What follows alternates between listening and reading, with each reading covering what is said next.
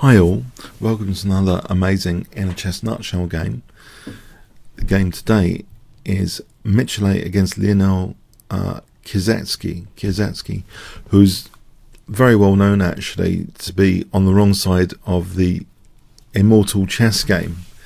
Let me read you a bio from chessgames.com. So, Lionel Adalbert Bagration Felix Kieseritzky, born 1806, died 1853, 47 years old. He was of mixed Polish and German descent in what is now Tartu. A teacher of mathematics, he became increasingly absorbed in chess, and in 1839 went to France to meet Le Bourdonnais. Whilst there, he took up residence at the Café de la Régence, giving lessons or playing games for a fee of 5 francs per hour. He defeated Horowitz, +7, drawn 1, -4, in a match in London, 1846.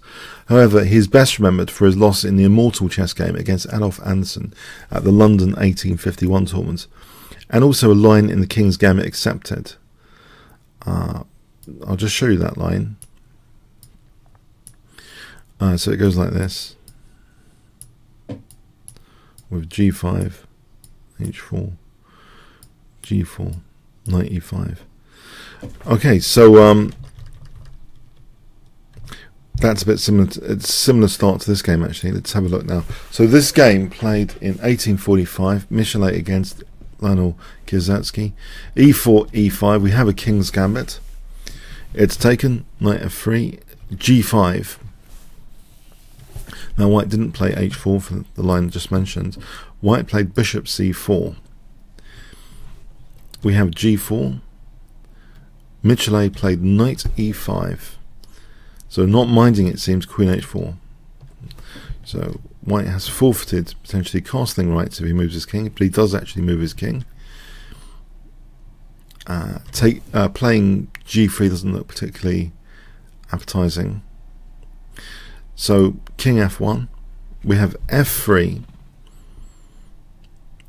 D4, Knight F6, Knight C3, protecting the pawn, Bishop G7, G3. This encourages Queen H3 check, King F2, D6. Now Knight takes F7, Rook F8, hitting the Knight. The Knight comes to attack the Queen. Queen plays check, and here Black actually has a very good potential pin, which he tries to make use of here immediately with Bishop H6. But stronger is Knight C6 with the idea of Bishop H6. This is actually it's much stronger, because if the king tries to play away from that diagonal, then there's Knight B4 check, and on C2 this is actually a really difficult position if Knight C6 is played here. If A3, just to show A3, there might be Knight takes D4, and things are getting nasty, pretty nasty indeed. For example, Queen takes H1. If King takes, that looks scary, check. And if here, Knight D5 check, and it's terrible for White, this position. Yeah, so Black did seem to have a great opportunity here. It's the King's Gambit is not the soundest of openings anyway, basically. But Black played Bishop H6 immediately, giving White a bit of a reprieve here in King D3, unpinning. And after Knight C6, White has time now to play A3. Now with the bishop on this H6 square, there's no major tactic of Knight takes D4 like earlier. Black plays Bishop takes G5, and now Knight takes E4. Very, very aggressive stuff.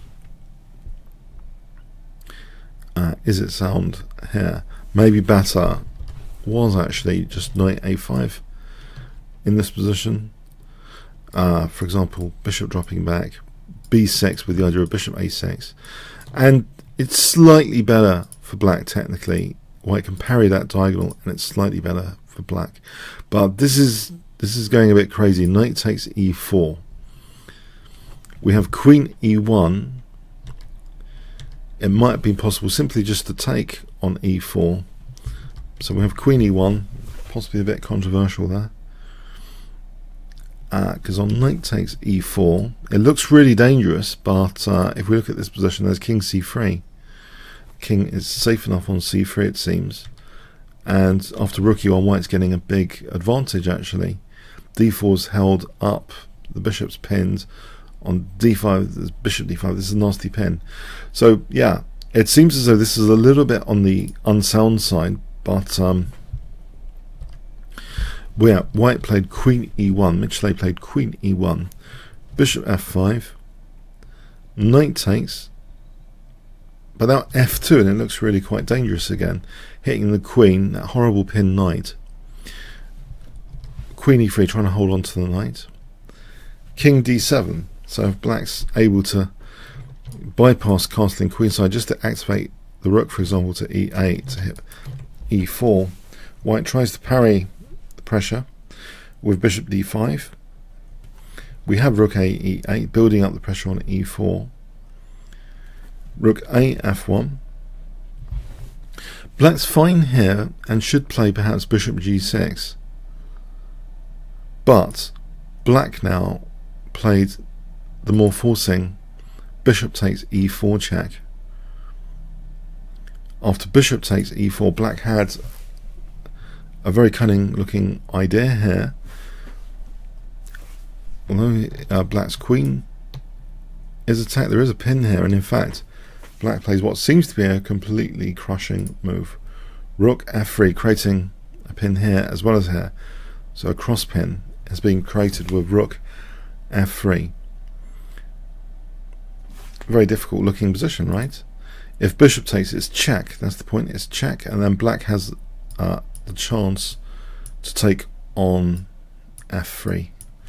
So what can white do here? White to play. What would you play here with white if I give you 5 seconds starting from now?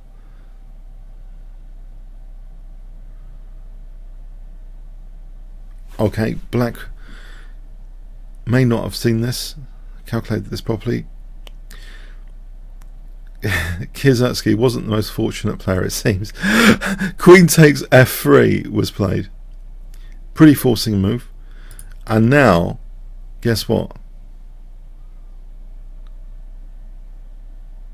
Bishop f5 check. Look at those bishops. They actually force black to give up the rook in this position. The rook has to be interposed. It's a very unfortunate position. And you'll note the queen's escape square has also been taken out. So the bishop's not only combining to win a rook here, but the queen's also in prison now. And she's in her own prison. And white casually just wins the rook with d5. Knight e5 check. And we have the king marching up the board with king e4, leaving the queen in prison. h5. D takes e6 check. This pawn is pretty dangerous. The king has to stay around here, because otherwise e7. You know, if king c6, e7 looks very, very strong. And what's the queen doing? Yeah, there's no stopping this pawn, so the king has to stay around. We have bishop f6, just a very calm move, keeping the queen in prison. Bishop f6.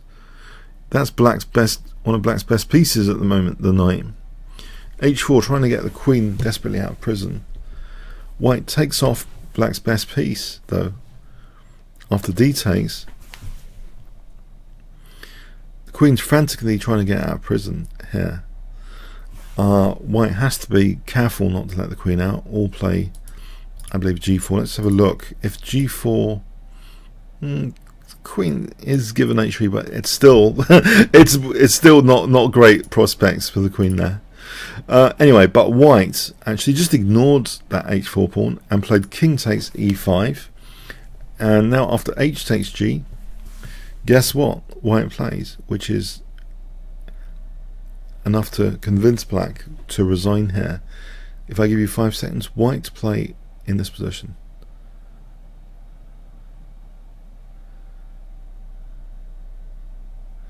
at move 31. King f6. So the game ended here because if g takes, simply bishop g6 is enough to win. Because this pawn is lethal now. If black doesn't give up the queen, then we have e7 check and mating. Yeah. Or this way is not much better. It's winning for white fundamentally. Well, there's a rook here as well to come. So yeah, bishop g6 is going to be enough, or even rook d1 is also. It's all winning for white, but bishop g6 is easy because of e7. So yeah, after king f6, black resigned. Unfortunately for Kieseritzky, I mean, he is down in chess history for his immortal game loss. He's a great loser, one of the greatest losers on chess, you know, for the most dramatic games. And this is one of his more dramatic, lesser known losses. So with the queen being entombed during the game. Okay, hope you enjoyed that one. Comments, questions, likes appreciated. Thanks very much.